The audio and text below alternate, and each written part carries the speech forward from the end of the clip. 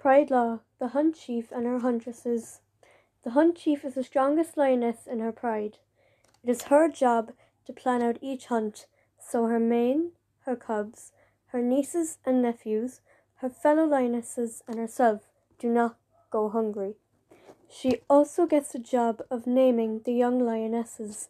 She will usually assess them for their skills and give them a name that describes the way they are strong, unless she has a name in mind that fits their personality.